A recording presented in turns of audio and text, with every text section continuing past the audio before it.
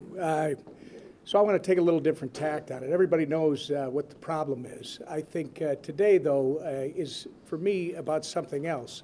It shows us that leadership actually matters.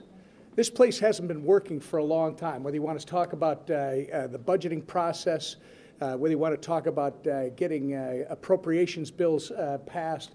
We talk about this all the time, that the process is 12 appropriations bills out of the House, out of the Senate, across the President's desk, on or before midnight on September 30th every year. And the last time that happened, I think Bill Clinton might have still been in office.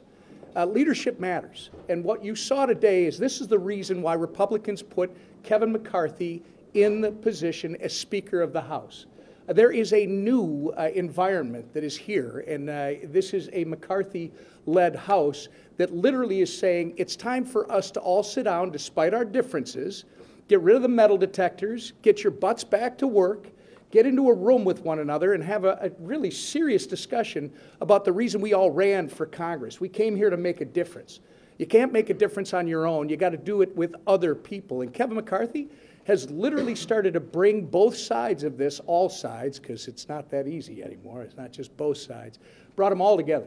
I think today is a great example of the leadership, and I want to thank you, Kevin. I want to thank Jody for his on the budget chair, too. But what Kevin has done is started the process, hopefully, of healing that's going to allow us to work together and try to solve the biggest problem that faces this nation's present and future. And again, I want to thank the Speaker for his great work, and I turn it over to our conference chair, Elise Stefano.